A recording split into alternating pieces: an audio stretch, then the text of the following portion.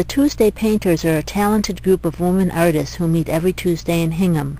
They live all over the South Shore and range in age from 54 to 80. The artists work in watercolor, acrylic, oil, and pen and ink. Some of them are teachers, but they all really are students of one another. Each week they critique each other's work, giving positive support and fresh ideas. I first wrote about them more than a year ago and recently checked in to see how they are doing.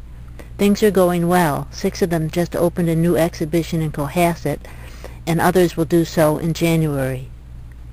We're all very different, and we all do different kinds of artwork. Mostly, I think importantly, we learn from each other. We all work at our own speed, our own pace, but at the end of our lesson, each time we meet, we have a very strong critique.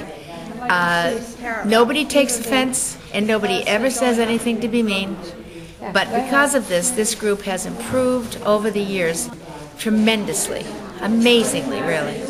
I've been here about 4 years, meeting every Tuesday, and I can't tell you what I've seen, how people have come along. So we all learn from each other.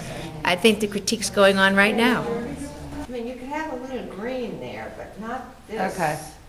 The minute you look at the picture, it's the most dramatic thing here.